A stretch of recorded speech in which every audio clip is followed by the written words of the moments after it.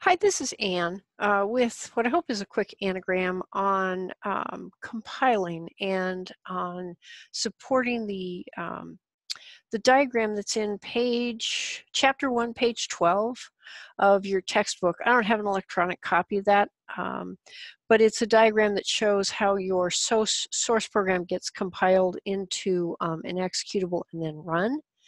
And as much as I like Repl.it as a way to simplify things and allow you to get coding right away and just go straight to worrying about your C++ and not worrying about installs and environments and things like that, I think to some degree it obscures this one point. And so I would like to just do a quick demo and maybe make this code available to you to try. So as a substitute for the diagram in the book, I have this page from Codecademy.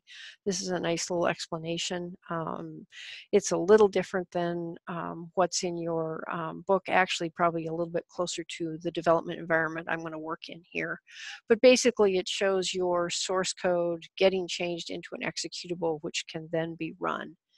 And one of the things about the Repl.it environment for C++ is when you start up, you end up with a main.cpp, and it would appear that you always have to have your primary source code file named that. And it's true that if you want to use this run button, then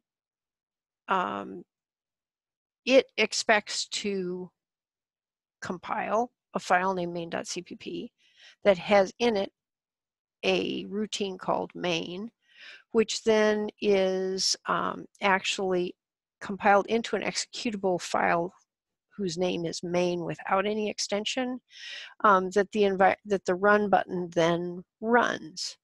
And what's a little weird about that is that you don't see this additional file that gets compiled. And I think that's just a bit of simplification. I suspect it's there. In fact, I'm certain it's there. If I go over here and I use this as a Linux terminal, which it is, in fact, it is, and I do a dir, I can see that I actually have two files in my folder, main.cpp and main. But the UI, the user interface for Repl.it, is not showing me that second file. They seem to be treating it as excess detail. But I would like to just explain what's going on over here. This is a command line compilation where we are running a particular version of C++, asking it to produce an output file called main from an input file called main.cpp. And then here we're running the output file called main from the current folder. So if you spend any time at the Linux command line, this is going to look familiar. If you haven't, it's not required. So I'm just going to explain things sort of blow by blow. What I would like to do is, first of all, break things and obscure them by creating a new file. And I'm going to, I've got some source code out of another example from chapter 1. So I'm going to make a file called leapyear.cpp. And I have over in an editor that you can't see in this window, I don't think, a copy of the leap year code. So let me get that. And rather than make you watch me type it in, I'm just going to copy it in here. Now, this is the leap year program out of chapter 1, and it should work. But when I hit the run button, things will start to go wrong. Okay, so we're going to analyze those. And a couple of things here. Linker command failed. One thing that's happening is clearly the default for how Repl.it wants to compile things is that it's going to try and compile both or all of the CPP files that it finds in the folder. And you can't have two mains in a single executable. So both of these source code files have a function called main. And in any particular C++ program, you can only have one of those. So what we're going to do is we're going to compile these two things by hand. We actually probably still already have a viable main.output. Let's take a look and see if we do. Okay, so right now we don't have an output file, an executable for either one of those. So I'm just going to copy this line. I'll go ahead and type it in, and you watch all my fat fingering. So this is clearly the name of the compiler, clang ++-7. My machine just refreshed. I'm not quite sure why that happened, so let me just start over again. There's a flag. I actually don't know what this flag does, and I think it's optional, but let's not worry about it. The .o creates the output file. So we're going to go ahead and recompile main from main.cpp. And when we only compile one file, we'll have only one main function, and that should create a valid main output. And then again, if I run it from the command line, that will run. Now, by the same token, and I should be able to hit the up arrow here, okay, and change this so I don't have to get all the really painful syntax right, to leap year with a capital.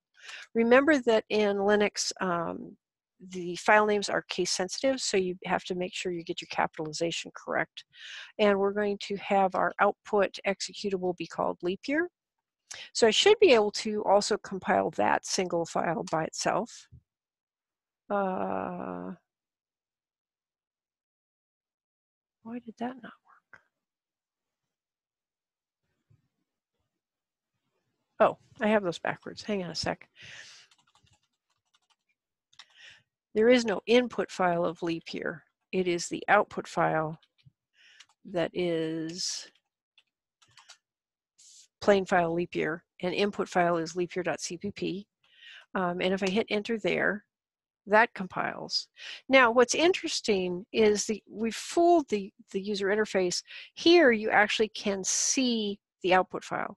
So when this is compiled and we go back to this diagram, we've taken our source code, leapyear.cpp, asked the compiler and linker to do its thing, and we've produced an executable that in this case is called plain old leap year. And by the same token, in a Linux command line, I can run that file. Okay. Oh, didn't type that right.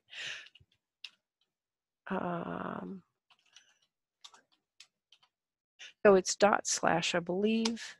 Okay, and at this point, I'm executing this code where I can enter a single year, and the code will decide if it is a leap year or not. So let's just type in 2020. Okay, it is a leap year. I have to rerun the code, which I'm doing with the up arrow, to try another year because we don't have a loop in here. So 2019 is not a leap year. Year 2000 was an interesting one because generally years divisible by 400 are not, by 100 are not leap years, but years divisible by 400 are. So 2000 is always a fun case. Get an extra birthday that year if you are a leap year baby. And one more, just to show you that 1900 was divisible by 4, was also divisible by 100, was not divisible by 400, and therefore is not a leap year. So again, the point here is not necessarily to get into the details of leap years. It is to talk about the fact that when you hit the run button, Repl.it is going to want to find a main.cpp. It is going to want to find a single main function inside there, and it will generate a file called main that is the executable file and will run it. That all happens without your help if you just hit the run button. If your source code is not named main.cpp, or you have more than one main file in your folder and project, you have to work at the command line. And I'm not expecting us to do that, at least not right away. We may later have more complicated projects where we need to do that. But I didn't want the way that Repl.it is making your life simple to make the page 12 diagram that looks like this make no sense at all. So just wanted to help with that. I hope this has been useful, and talk to you again soon.